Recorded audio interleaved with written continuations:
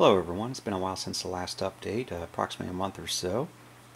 Unfortunately, I wish I could bring a better report, but another disease broke out in the reef here.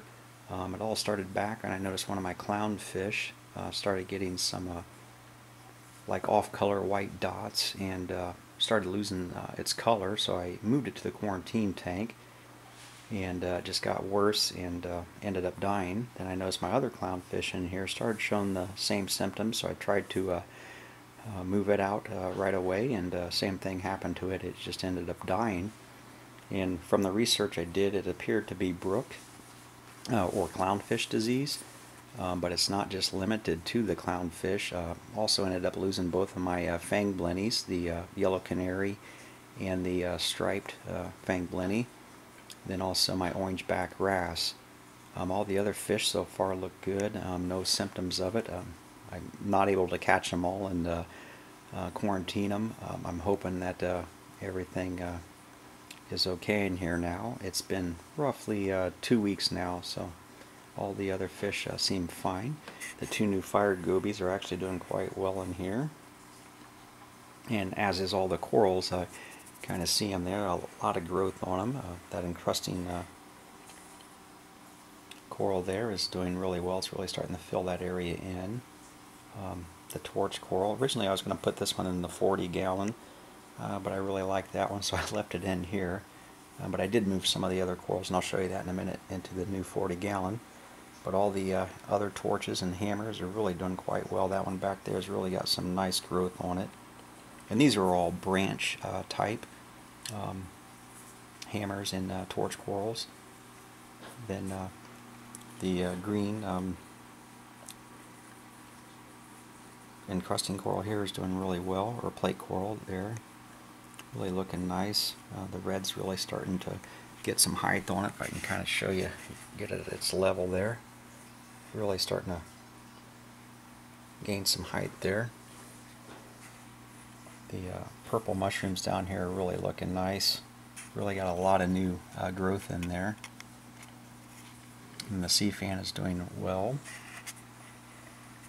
Not really seeing a lot of growth in it, but I guess it just looks fuller. There's a lot of pulps on the branches there, if you can see all those. Then the bird's nest here is really getting large. I had to actually secure it with some putty around the base there and super glued it in there into a hole in that rock there. I started to tip over. And here's some more hammers and torch and a frog spawn, and all those are looking really nice.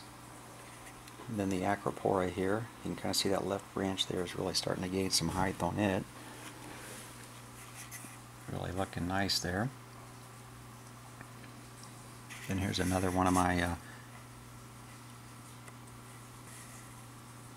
like a maze brain there, is what they call it, I believe. That one's really looking nice. And then the Duncan here. That's all I really had on this one, and now I'll take you to the 40-gallon.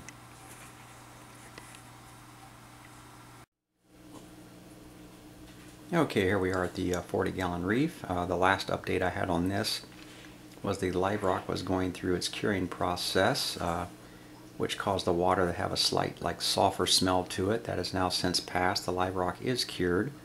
All the water parameters in here are perfect.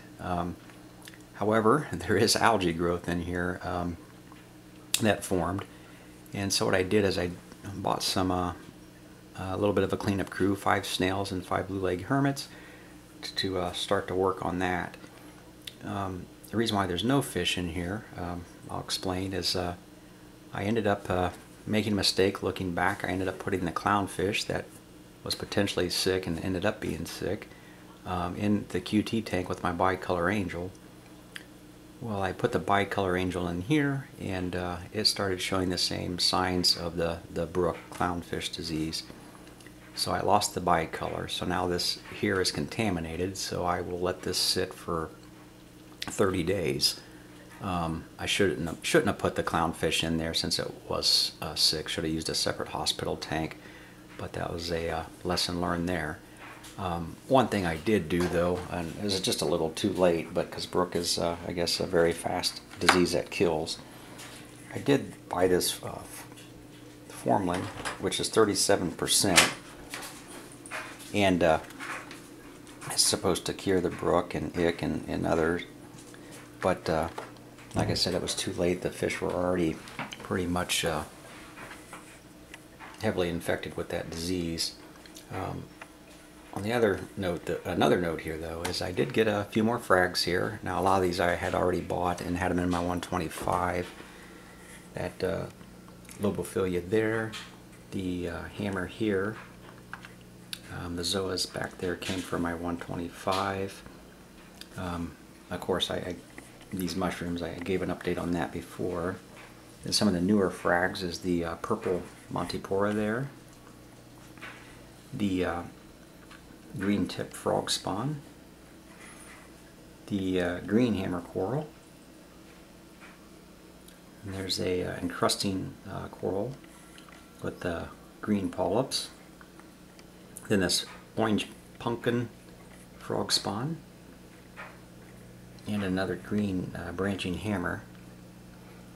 So far all these are doing well and looking nice. Then I already had this in there, but that's really looking nice now. The heads are starting to get a little larger. And one thing I did do though, I did go ahead and buy another light for up here. I wanted more blues because the Build My LED is 10,000K. So I bought this here and I went with the Current Orbit Marine. I used these before and had excellent results with them. Plus I like the idea, it has a built-in schedule, and also you can control the intensity of both the blue and the white lights separately. So on that one there I have the blues at roughly about 85% and the white's only at 20%, since the Build My LED is so bright. And I did end up buying the controller to dim this, Build My LED. Now I'm running that about 75%. So in the morning when the lights first come on, I have blues now for about an hour. Then in the evening I have just the blues for an hour. Now I did go ahead and I do have some more fish that I had already bought. So I did about 60% to 70% water change twice in the QT tank to make sure this disease is out. I took all the rocks out, rinsed them off with hot water, and what I got was a couple purple firefish. You can kind of see them back there. They're still kind of shy, but there's two of those. And I did treat this QT tank with that formalin, just to make sure that there is nothing left in here. And so far those guys are doing well, looking good. But they will stay in here for 30 days. That's why I added all the lava rock there. And there's one piece of actual reef rock, and then the other piece back there is what they call, I think, Texas Holy Rock. But anyway, I just trying to make it look more natural in here for them.